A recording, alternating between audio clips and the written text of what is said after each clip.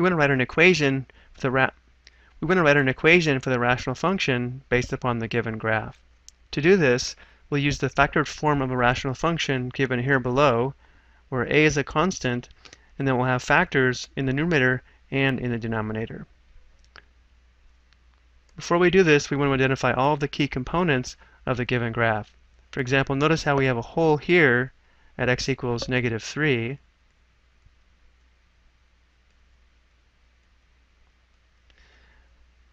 This graph does not appear to have an x-intercept, but it does have a y-intercept here of -2. This is the point 0, -2. And we do have a vertical asymptote here at x equals 1.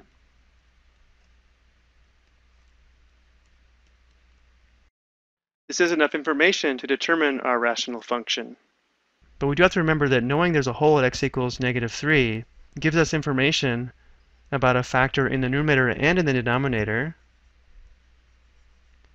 And knowing we have a vertical asymptote of x equals 1 gives us information about a factor in the denominator. And then we can use the y-intercept at this point here to determine the value of our constant a. So let's begin to set this up. We'll have f of x equals a, we'll find a in the next step, times a rational function. And let's begin with the information about our hole.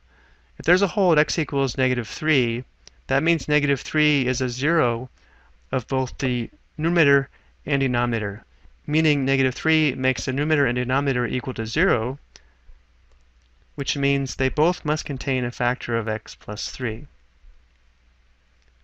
Notice x equals -3 makes both the numerator and denominator equal to 0, and we should also recognize that common factors here make holes in the graph.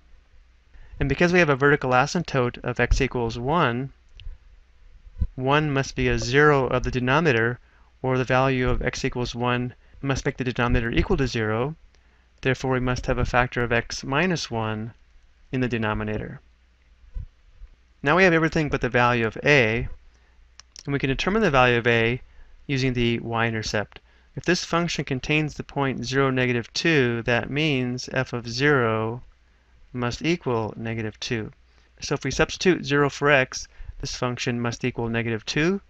And if we do this, we can solve for a. F of 0 would equal a times, again, if x is 0, this would be 3. This would be 3 times -1, or -3, and this value must be equal to -2. 3 divided by -3 is -1, so we have -a equals -2. Divide both sides by -1, we have a equals 2. Which means our rational function is f of x equals, since we have 2 times its fraction, we could put the 2 in the numerator, so we'd have 2 times the quantity x plus 3 divided by the quantity x plus 3 times the quantity x minus 1. Notice how the degree of the numerator is 1 and the degree of the denominator is 2. When the degree of the numerator is less than the degree of the denominator, the horizontal asymptote is y equals 0. So just to check, looking at our graph, it does look like we have a horizontal asymptote here of y equals 0, which would be the x-axis. I hope you found this helpful.